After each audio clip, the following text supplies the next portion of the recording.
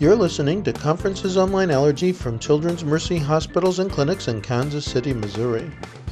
Today is January 13, 2012, and I'm your host, Dr. Jay Portnoy. Our topic today, asthma in the elderly. Our presenter is Dr. Marc Serota. He's an allergy immunology fellow at Children's Mercy Hospitals and Clinics.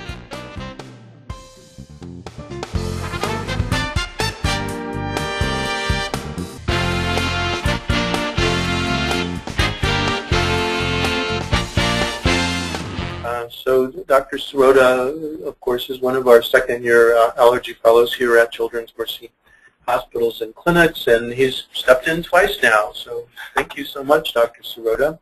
I'm going to go ahead and switch the slides over to Dr. Serota's presentation. It's called Asthma in the Elderly. Here's your keyboard, and you've got your mouse. So take it away, Dr. Serota. Okay, thanks, Dr. Portnoy. So, there we go. So I have no disclosures other than the fact that I'm a pediatrician, not internal medicine trained. So I'm talking about asthma and allergies in the elderly, but I am a pediatrician. Uh-oh. Do you know anything about elderly for me is like 18. So the objectives for this talk, at the conclusion of the talk, I'd like you to be able to describe the features of the aging lung, explain how asthma in the elderly differs from asthma in children and young adults, and devise a logical approach to the diagnosis of an elderly patient with respiratory complaints. So just have two really quick pre-test questions here. The first one is, asthma-related deaths are more common among children compared to the elderly. So that would be true or false. And number two is, I would not expect an elderly COPD patient to have a positive methacholine inhalation challenge. So would that be true or false? Would you not expect an elderly COPD patient to have a positive methacholine? So just some overview facts. The proportion of persons older than 65 in the U.S. is 13%, which is around 40 million. And that's projected to grow to 25%, or 86 million, by 2050. So a very significant percent of the population today and in the future are older than 65. The age group with the largest growth will be those older than 85, more than 1 million by 2050. So even those that are what I would consider, even a subset of elderly patients older than 85 are still growing and going to become more prevalent. Older asthmatics are more likely to be underdiagnosed, undertreated, and hospitalized than younger asthmatics. And older asthmatics have the highest death rate of all age groups, so 51.3 per million persons with an asthma death rate. Older women are hospitalized twice as often as older men. So when you think about at-risk asthma patients, the elderly are at greater risk, and among the elderly women are at an even greater risk than elderly men. So just some general principles to go over with respect to aging and the aging lung. Aging itself is not a disease, so aging is expected, and there are certain physiological changes that you expect as a person ages. Of course, if we ever find a cure for aging, then it will be a disease, right? So it's not a disease because we don't know what to do about it. It could be a disease. So there are certain physiologic changes within organs, tissues, and cells that result in diminished functional reserve, resulting in increased susceptibility to stressors, to disease, or both. So while it's not a disease itself, it still increases your risk of certain disease states. And there's great heterogeneity with regard to aging among older individuals, and they describe older fit people and older frail people. So how an individual responds to the aging process differs among different people. So molecular damage accumulates over time, and the capacity for DNA repair decreases. And after a finite number of divisions, normal somatic cells invariably enter a state of irreversibly arrested growth called replicative senescence. So basically, your cells have a finite number of divisions that they have, and it's not so much the amount of time that they are exposed to, but the amount of divisions that they're exposed to. So there's actually done studies where they froze cells and put them in a state of suspended animation, and when they were resuming their mitosis and divisions, they still underwent the same number of divisions, even though they've been alive for a much longer period of time. So it's not so much time as it is division itself. Yeah, it's actually called the half-life limit. It's the total number of divisions that a cell can undergo. So at the cellular level, escape from the regulators of senescence leads to malignant transformation. Loss of the proliferative capacity of human cells in culture is intrinsic to the cells and not dependent on outside factors. And the number of cell divisions, like I said, is more important than the amount of time that has passed. So, when you read this, you kind of think maybe like the fountain of youth is actually malignancy, where cells are free from that finite number of divisions. So within the lungs, the FEV1 and FVC both show continuous decreases of between 25 and 30 milliliters with each year of life after age 20. And that's normal and expected. So just every year of life you live after age 20, you're going to lose lung function, and that's a normal physiologic process. This is commonly attributed to the reduced respiratory muscle performance and loss of static elastic recoil. So it's chest wall performance and the loss of recoil in the lung. Stiffening of the chest wall and reduced respiratory muscle performance results in a decrease in total lung capacity and an increase in residual volumes. And aging processes lead to airflow limitation that might be hard to distinguish from an active disease process. So you have to decide in your mind, is this consistent with just normal aging lung like I've just outlined, or is it something that's an actual disease process? Not all older persons are able to perform spirometry for several reasons. Decreased cognition, decreased coordination, that kind of frailty phenotype that we talked about, and they can also tire quickly and have poor effort. So kind of think of it as the young kids we do when you're 5, 6, 7, and we're trying to get you to do it. There's some similar problems to when you're aging. Bronchodilator responses are known to be less marked in the elderly, although results have been mixed in various studies. And methacholine responsiveness has been reported to increase with age, and that's an unknown mechanism. But basically, the aging lung is more prone to responding to methacholine for unknown reasons, so it's not as reliable of a test in the elderly. The presence of comorbid COPD increases the risk of an asthma-related hospitalization in Medicare patients 3.6-fold, and respiratory medical costs 6-fold, and total medical costs 2-fold. And a lot of these patients may have had underlying asthma, and then they were smokers and developed COPD. We see this pretty commonly in the adult world, and it's a significant problem that increased medical costs. So asthma mortality, what's been the pattern over the past few decades? It's increased from 1980 and peaked in 1998. The highest mortality rates for asthma occur in the 65 and older group, and remember that's the group that's going to be expanding as the years go on and people live longer.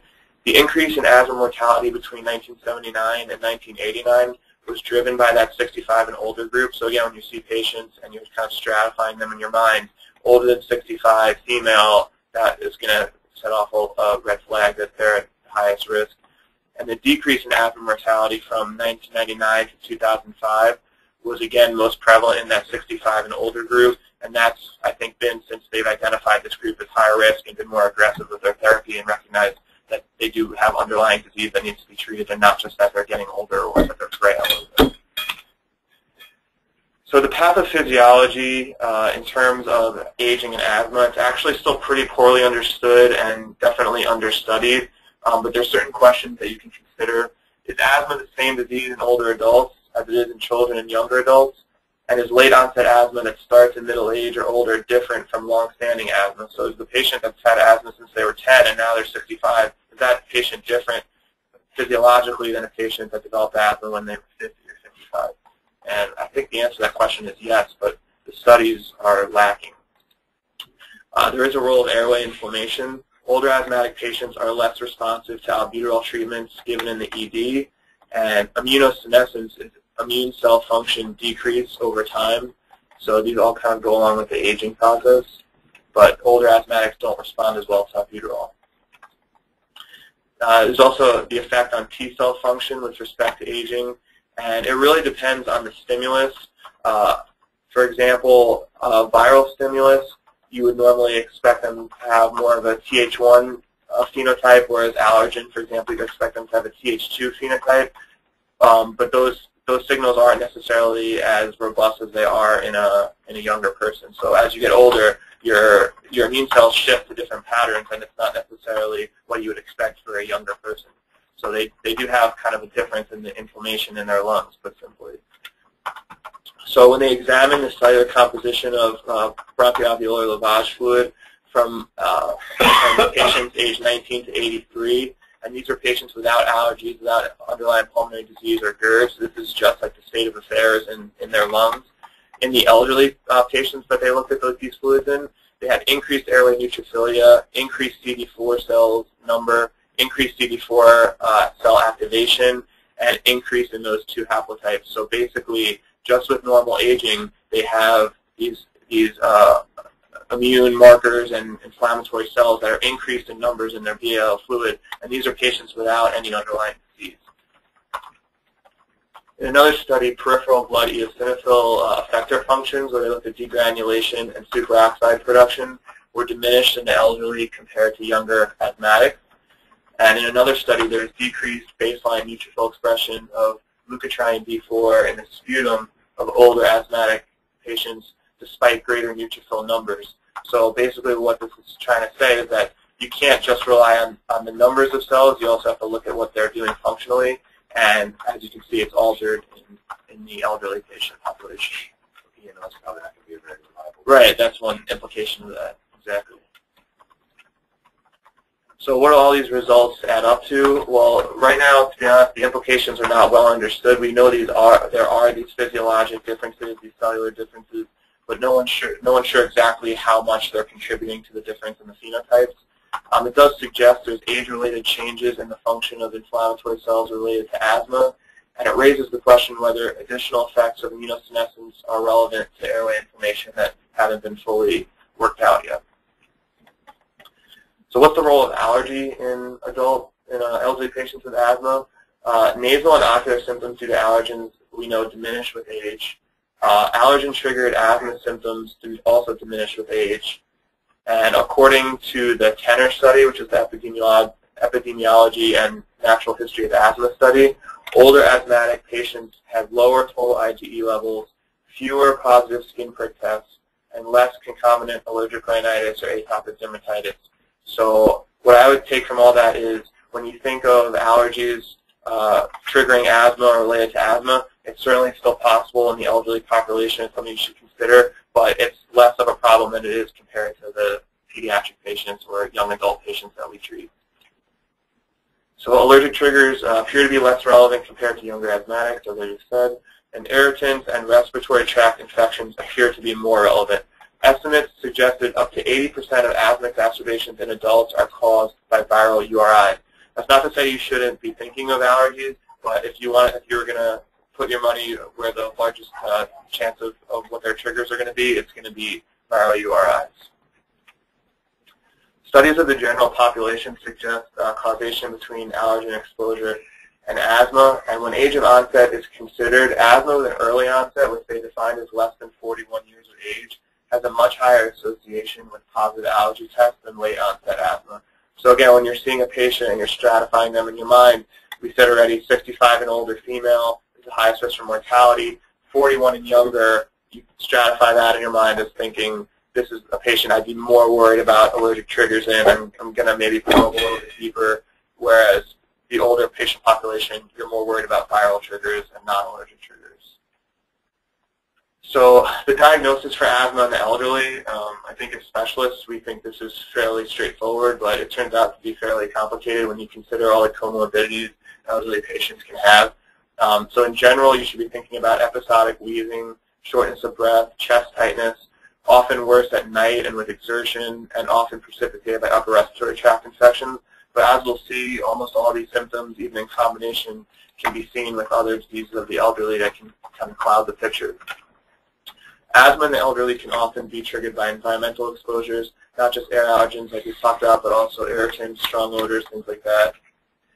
And studies have consistently shown that elderly patients and their physicians frequently overlook symptoms caused by asthma.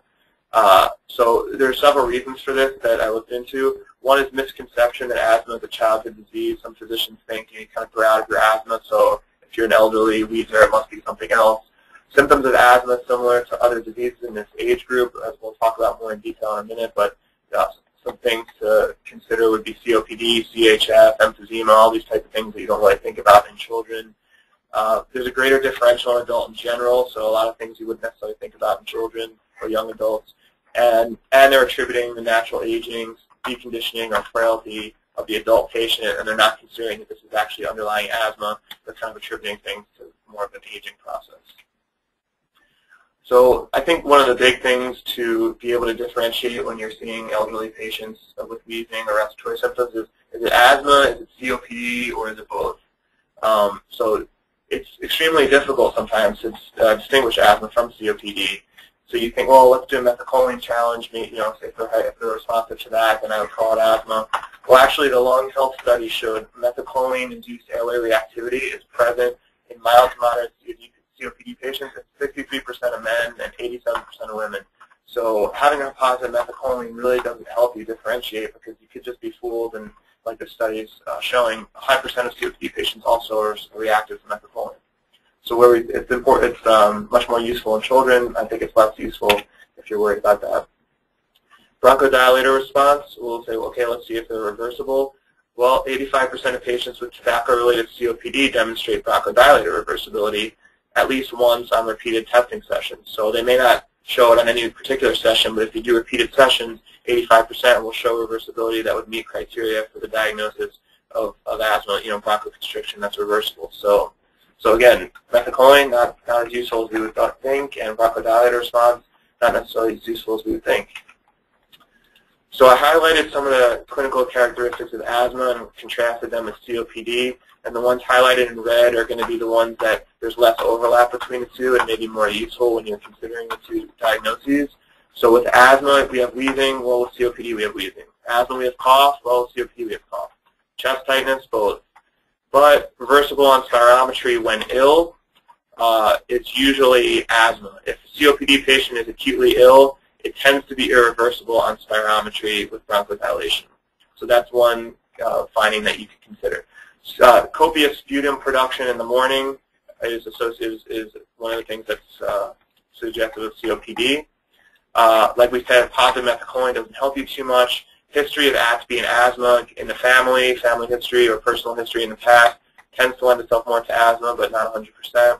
And elevated ENO, we talked about that, can be helpful, but again, really doesn't clinch the diagnosis. And also cigarette smoking can artificially lower your ENO as well. COPD, again, if you have a history of smoking, it's suggestive, but it's still mixed with asthma.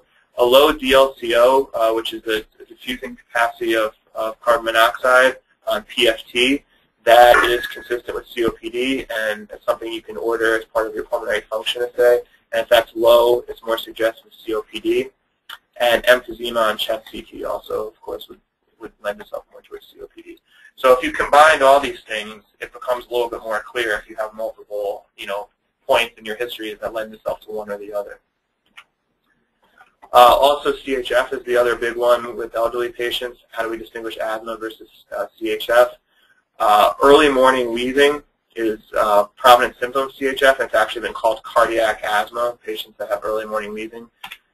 So I just contrasted asthma versus CHF. Again, the top two points are all pretty consistent with both.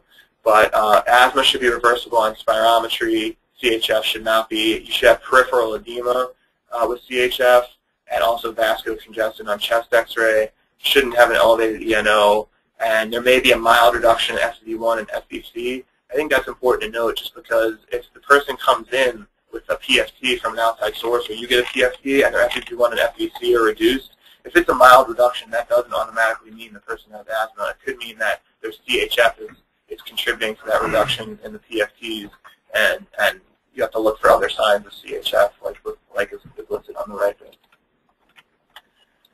So here's a good slide of diagnostic testing for each of the major pulmonary conditions that you could see in an elderly patient that you may not be as familiar with in a pediatric setting. So if it's asthma, we're looking at spirometry, methacholine, although we talked about the problems with that. Just to highlight a few things here, bronchiectasis, a history of greater than 1/4 cup of sputum per day. You'd want to get a high-res CT for that. COPD, we talked about, good history lung volumes, DLCO, CAT scan, all things to further work that up. Some of the heart problems, of course, you're going to look for echoes, EKGs, BNPs. And then down towards the bottom there, just obesity, you can do a cardiopulmonary exercise test. So if you think that the person is more of a restrictive process because they're obese and their chest wall is actually being compressed, there are certain things you can do for that. One is an exercise test. Two is looking at the expiratory reserve volume on the pulmonary function test. If their expiratory reserve volume is very low and they're obese, that again would lend itself to them having more of a restriction in their ability to exhale fully. Anything else here? Restrictive lung disease, we talked about lung volumes. You can order lung volumes as part of your pulmonary functions. You can do the DLCO. A simple, relatively cheap thing is ambulatory oximetry, where you actually have the person walk around, check their O2 sats, and see if they're dropping their O2 sats with ambulation. And the other thing to consider in adults is upper airway obstructions. So when you get your flow volume loop, you can ask for inspiratory loops, and you can also directly visualize the upper airway with laryngoscopy. So to complicate things further, one elderly patient likely has more than one cause. So in elderly patients, it tends not to be any one thing, and it's hard to sometimes figure out which is which. So their underlying problem may be dyspnea, but then you can see all those related things, and they could all be contributing. They could have GERD plus asthma, plus some deconditioning, plus obesity, plus just some age-related changes. So it's the physician's job, I think, to tease out which of these things is normal aging, which is a pathology that needs to be treated, and kind of that's a spectrum of following up the patient, seeing how your treatments have worked, and reassessing things.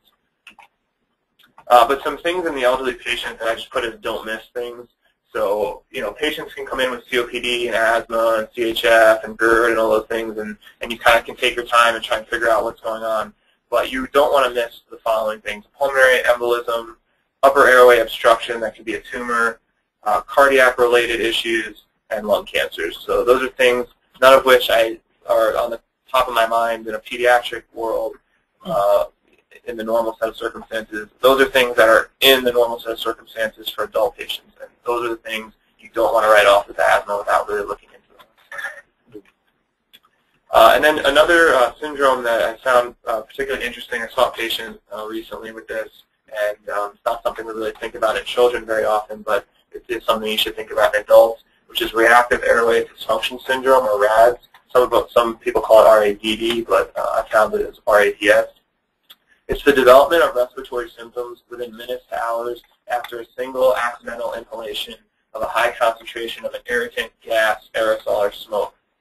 The initial symptoms are followed by asthma-like symptoms and airway hyperresponsiveness that persists for a prolonged period. So as opposed to occupational asthma, where you're around something and when you remove that trigger, the patient's symptoms go away, this is actually an inciting event from a single exposure, usually, of a highly irritating or toxic substance, and it actually basically induces asthma in them after that, and their airways will remain hyperresponsive for prolonged periods of time. In the lady I saw, she said she had mixed ammonia and bleach together to try and clean her house very thoroughly, which emits a toxic chlorine-like gas, and she inhaled that in, and she was very specific that that was the initial trigger of her breathing problems. Never had asthma, never had COPD, never had breathing problems before. You saw that patient too? I think so. And she was very specific this was the trigger, and then since that point forward, she had chronic issues with hyperactive airways and, responded to albuterol and basically developed into an asthmatic-looking patient. So the diagnostic criteria for this syndrome is a documented absence of previous respiratory complaints. The onset of symptoms should occur after a single exposure, specific exposure. The exposure should be to a gas, smoke, fume, or vapor with irritant qualities that was present in very high concentrations. The onset of symptoms should occur within 24 hours of exposure and should persist for at least 3 months. So you don't have to it doesn't have to be an immediate after like 5-minute thing. It can be up to 24 hours. So you need to ask that in your history. The symptoms should simulate asthma with cough, wheezing, and dyspnea. Pulmonary function tests may or may not show airflow obstruction, so you don't have to diagnose with CFT, but a methacholine should be positive because if they're lungs became hyperactive from this inciting event, they should have a positive methacholine. And, of course, other pulmonary diseases should be ruled out. So here are some causes. I tried to just highlight the ones that I thought were the most prevalent in our normal encounters here. So things like ammonia, bleach, we talked about chlorine, cleaning agents, diesel, fire, smoke, formaldehyde, floor polish, spray paint, gas, and then you can see some of the other more rare things that can be associated with this. The list can go on, but the big thing is it should be a high dose of a strongly irritating substance. So that's it. If anyone had any questions, I guess we can go back to the pretest really quick and just probably know the answers.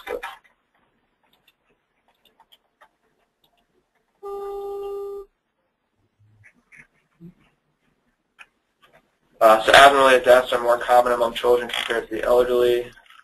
What do you guys think? False, right? False. And I would not expect an elderly COPD patient to have a positive methacholine inhalation challenge. That's also false, yeah, because they can. A significant percent actually still can. So, if anyone has any questions? Thank you. Definitely a lot more complicated than pediatric patients because there's so many different things that you have to think about. Sure. Thank you, Mark. That was great. Anybody else have any questions for Dr. Serota about asthma and the elderly? Paul, go ahead. Can you hear me? Yep. Yep. Go ahead. Oh, that was great, Mark. I appreciated that. I noticed when you were giving your differential that it's not so easy even for seasoned physicians to know that they're in heart failure.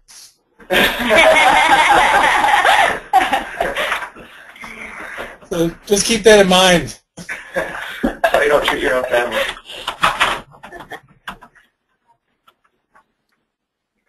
All right. Well, with that in mind, I guess we're going to go ahead and stop here.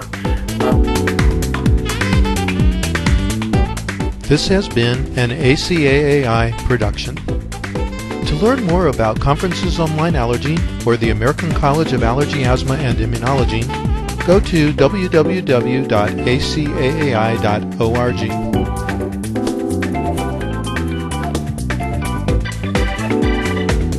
See you next time.